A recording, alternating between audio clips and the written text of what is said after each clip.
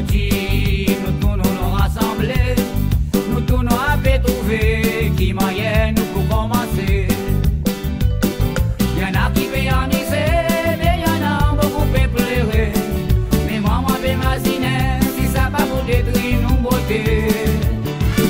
Aujourd'hui, nous tous nous rassemblés, nous tous nous joignons ensemble pour nous sortir ensemble, nous l'indépendants. En avant nos présidents, avec tous nos bonnes ministres, en avant tous ces lois, la République. Dem Weg nach San Sebastian del Oeste fahren wir hier mitten durch die Berge. Herrliche Tour. Irgendwo im Nirgendwo. Und irgendjemand hat hier wohl wieder vergessen zu löschen. Nein, die Feuerwehr haben wir gerade schon gesehen, sie sind fleißig am Löschen. Schade ist nur, dass wir wenig Sprit haben. Sowas können wir gar nicht gebrauchen jetzt, dass wir hier noch lange rumstehen.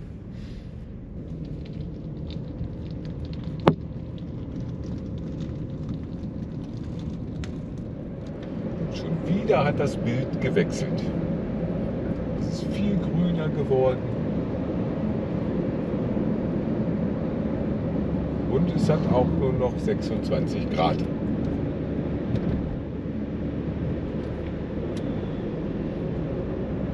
Und so transportiert man hier die Menschen. Die arbeiten sogar während der Fahrt. Wir sind in San Sebastian del Oeste und haben auch ein Zimmerchen gefunden hier. Ist ziemlich voll heute, weil es ist nämlich Samstag. Aber wir haben ein sehr schönes Zimmer. Das hier ist es. Mit Blick auf die Berge und auf die Annette. Mit einer kleinen Küche. Oh, das ist ja schön. Und ein Badezimmer. Ja, alles, was der Mensch braucht, ist hier. Ach, kann es uns gut gehen. Hier ist ein Balkon für uns ganz alleine. Oder wir wissen nicht, wie viele Leute noch kommen. Das hier direkt in den Bergen. Oh, ein schönes kleines Bergdörfchen. Aber heute komplett überlaufen mit Autos, Motorrädern.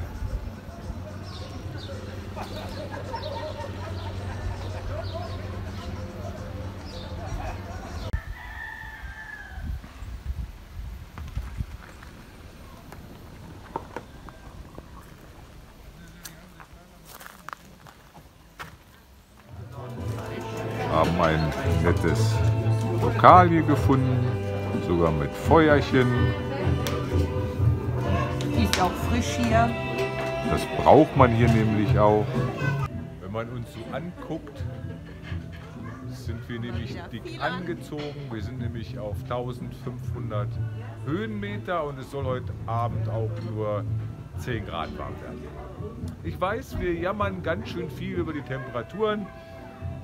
In Deutschland oder in Kanada ist es noch viel kälter. Ja, aber wir sind ja auf der Barfußroute und da haben wir gar nicht so viele Sachen zum Anziehen, die wir mitnehmen können. Ja, also wir haben ein bisschen geschwenkt von der Barfußroute, sind wir ja ein bisschen abgekommen. Ja. Hoffen aber wieder demnächst Kurs aufzunehmen. Genau.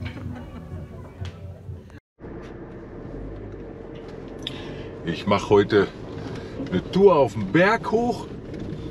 Erstmal eine halbe Stunde bis auf 2000 Meter hoch auf den Mount Buffer. Soll ein super Ausblick sein von dort oben. Und bis jetzt geht die Straße hier eigentlich noch. Also kann ich mit meinem SUV langfahren. Leider habe ich kein Allrad, aber ich hoffe, dass das trotzdem geht.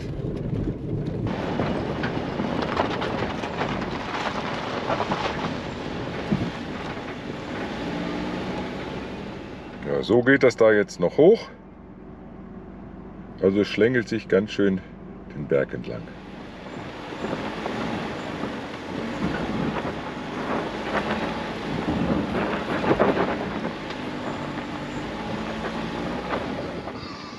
Ja, ich bin tatsächlich oben und hier gibt es auch noch einen Kiosk.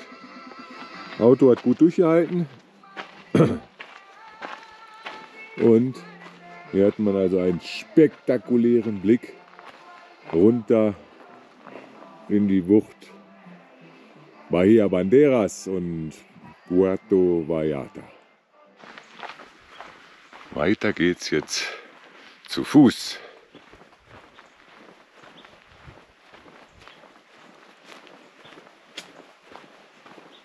Ich bin auf 2400 Meter und hier ist eine richtig üppige Vegetation. Oben angekommen. Das ist super. Es duftet hier total nach Pinien und der Ausblick ist spektakulär. Guckt euch das an. Da unten ist die Bahia Bandera. Von da unten komme ich. San Sebastian del Oeste. 1000 Meter unter mir. Da drüben möchte ich jetzt noch hin, zum Gipfelkreuz. Ich hab's geschafft. Ich bin auf dem Gipfel. Da sieht man das Gipfelkreuz. Herrliche Aussicht. Also das hat sich auf jeden Fall gelohnt. Super.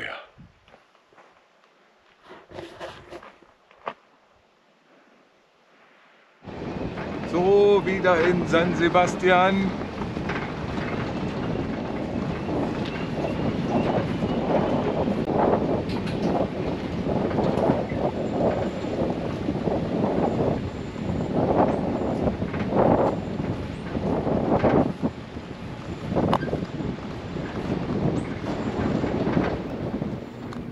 Das Ersatzteil aus Deutschland ist da.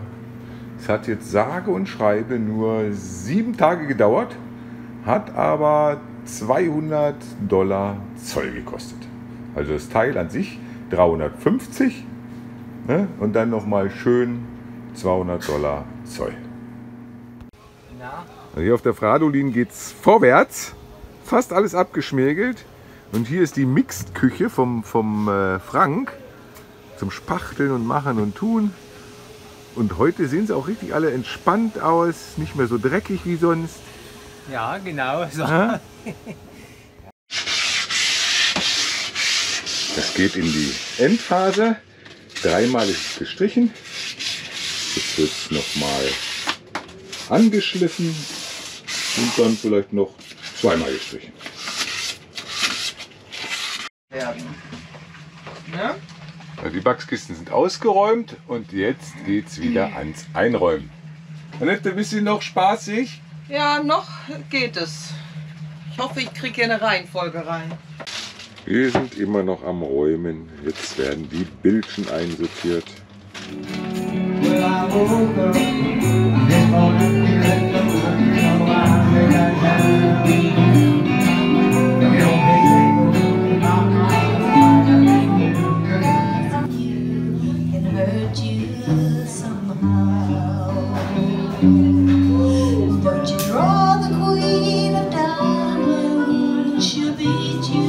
She's able, the queen of hearts is always your best bet.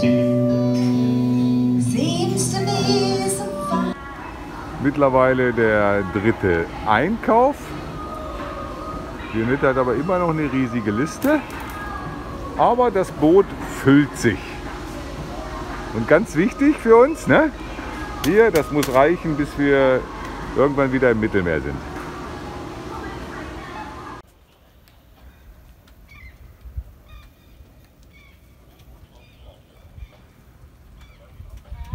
Jetzt haben wir alle schon mal hier.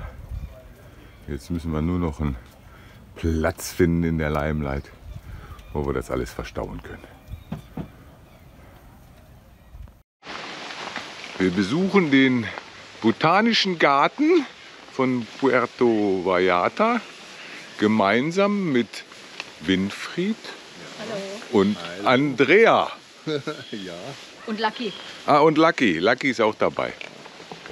Ja, der läuft ja aber quer. Kann ich jetzt nicht haben.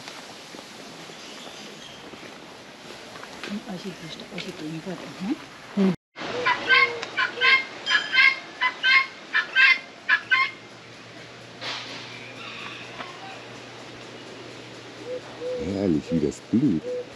Hier ist alles so schön grün.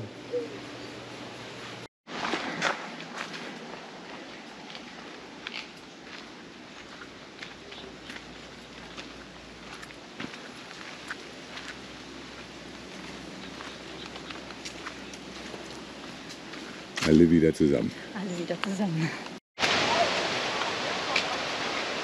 Und schon sind wir unten am Fluss. Doch, das geht von hier, geht der 20er, der 19er, der geht wieder von hier aus hoch.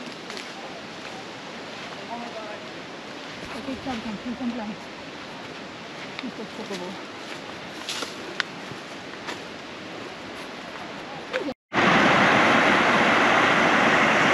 Es ist immer wieder herrlich, so ein Fluss in den Bergen.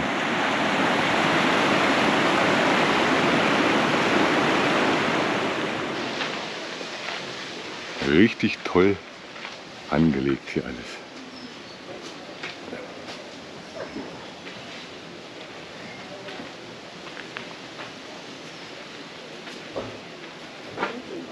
Ja. Schwiegermuttersitz, der sogar blüht.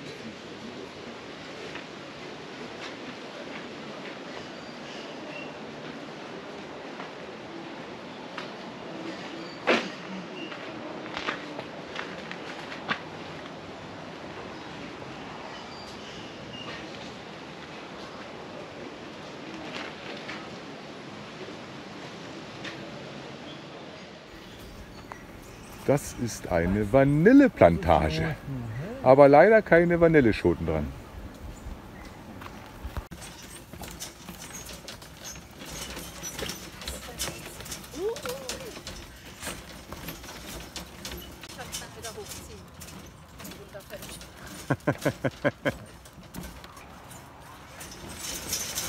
Oh. Da stand extra ein Schild. No Horseplay. Sieht doch keiner. Ah, sieht doch keiner. Doch, jetzt doch. Nein, ihr seid, Wir sind ja hinterher 3 ihr seid Monate. verwandt. Also.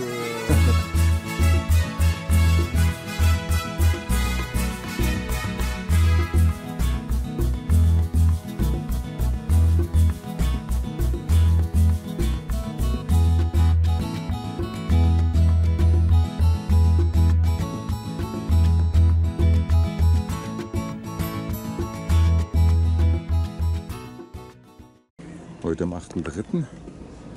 wird unser Vorschlag erneuert. Wird es da oben schon mal gelöst? Ich habe das ja schon mal in Kolumbien gemacht. Das war ziemlich stressig, weil wir keinen Spanner haben am Vorschlag. Da wird jetzt der Spanner angebracht, damit man den Mast ein bisschen nach vorne ziehen kann, um dann den Bolzen aus dem Vorschlag rauszuholen. Va, voy a tensionar. Más necesitas. Ist schon etwas entspannt. So, das Vorschlag ist ab. Jetzt muss es nur noch runterkommen. So, dann kommt das Vorschlag. Sieht gut aus. Ja. Aber da ist das Problem, dass sich da das Stahlseil aufgedreht hat. Das sieht man jetzt nicht so dolle. Aber wenn es in der Spannung ist, dann sieht es schon schlimmer aus. Y aquí. Ja, da wird unser neues Stag schon montiert. Stalok. Ja, unser neues Vorstag ist schon fast ganz oben.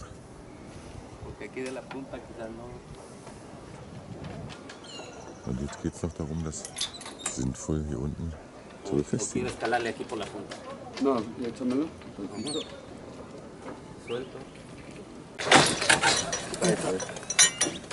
Eso es. Ahí apuntó. Ahí me. Perfekt. On one side. Das ist ein bisschen einfacher, als ich das damals gemacht habe. Jetzt werden noch die Achterstangen festgezogen. Dann haben wir das alles gecheckt, ob das gut ist. ¿Cuánto te falta? Como 8 vueltas. Und dann war's das. ¿Y a ti? Igual. Es ist soweit. Die Genua wird gesetzt. I don't know. Good one, like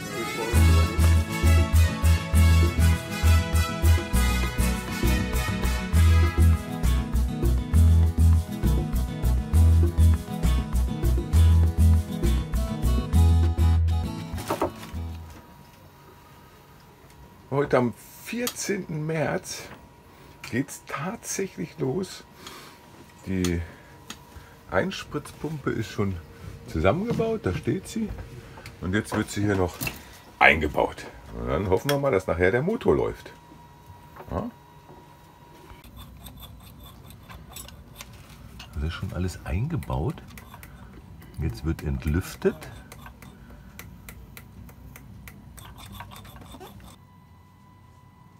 Come on.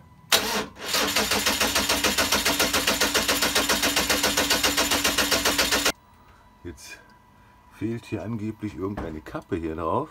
Da läuft der.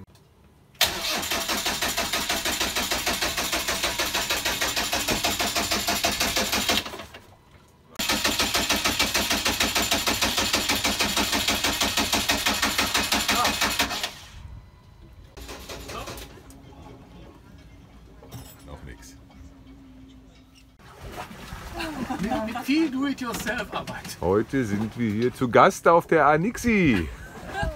Mit Nora und Hacko. Ich habe nichts gefilmt, als ihr bei euch wart. Komisch. Aber schön, dass ihr da seid. Endlich mal wieder draußen auf dem Wasser. Wir sind nämlich schon 4 Wochen, morgen 4 Wochen in der Marina. Michael macht. Also guckt euch das hier mal an, ja? Das ist hier auf der Also, Anixi. da brauchst du gar nicht, kannst du Das ist der blauwasser.de da. Gibt's das auch, ja? Ja. Auch und sowas von dem ganzen Krams. Also das ist der Hammer. Super. Ist nur noch nicht fertig, deswegen sind die Deckel noch nicht drauf. Ich bringe jetzt dieses neue Brett da vorne an. Das dient als Schutz, wenn da die Kette drüber läuft. Musste mal erneuert werden, das alte war total abgeschliffen. Ja, und heute ist der 15. März. Eigentlich unser Abfahrtstag. Aber wie ihr seht, wir liegen hier immer noch. Die Einspritzpumpe ist wieder mal ausgebaut und wird jetzt zum Justieren noch mal irgendwo hingeschafft. Und er wollte eigentlich schon vor einer Stunde hier sein, aber war immer noch nicht da. Aber nichtsdestotrotz, unser Termin für die Pazifiküberquerung zu den Marquesas nähert sich langsam. Also es wäre natürlich schön gewesen, wenn wir jetzt so überraschend einfach losfahren könnten, weil da macht man sich nicht so viele Gedanken. Es ist nämlich schon eine weite Strecke darunter. Und bei mir ist, sag ich mal, viel Vorfreude da, jetzt endlich wieder raus zu können und mal richtig wieder zu segeln. Und ich hoffe auch auf eine einfache Überfahrt, eher mit zu wenig Wind als zu viel Wind. Aber es ist auch schon, ja, man hat schon Respekt vor 2700 Meilen. Jetzt hoffe ich, dass heute die Einspritzpumpe auch noch installiert wird und der Motor läuft. Ja, und dann können wir uns langsam darauf vorbereiten, dass es tatsächlich losgeht.